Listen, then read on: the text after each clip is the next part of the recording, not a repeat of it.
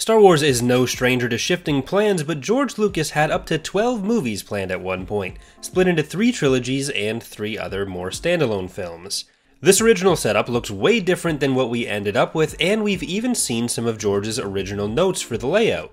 A New Hope in this version was actually Episode 6, making up the original trilogy with Episodes 7 and 8.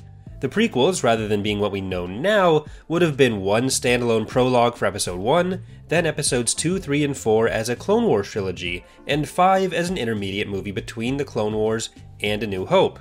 Early in the production of A New Hope, Lucas even spoke to some of the cast like Mark Hamill about appearing in possible future installments, asking him if he'd like to appear in 9 in around 2011 to take a similar role to Ben Kenobi, handing off the lightsaber to the next generation for the sequel trilogy. 10 and 11 would have completed the sequel trilogy, and then we'd have Episode 12 as the big finale.